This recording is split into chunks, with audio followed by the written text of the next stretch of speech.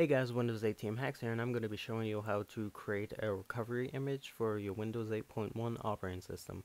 Now, to get started, just go ahead and click on the link in the description, and you'll see this page, Create Installation Media for Windows 8.1. And just click on Create Media, save or run it. I'm going to save it. And before you run it, just ensure that you are the administrator account. And yeah, under user account control, select yes. Now just select your language.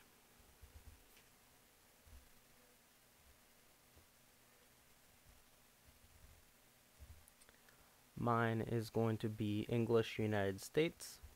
Select your edition. To check what your edition is, go to the Charms bar, Settings, PC Info. And as you see, mine is Windows 8.1 Pro. And the architecture is going to be 64-bit for me. That would be system type. And yeah, just click on your edition.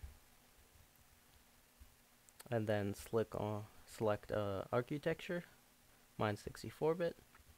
Then once you have selected that, click on next. If you're creating a USB flash drive, ensure that you back up all the data on it, because it will be deleted, and then it will automatically select the flash drive. But for me, it doesn't show a flash drive because I don't have a flash drive plugged in, so I'm going to select download the ISO file, and then I could use USB DVD download tool for the ISO image, so then I could burn it to DVD or just copy it to a flash drive. Just click on next, and then select the file name and where to save it. I'm going to select downloads and save.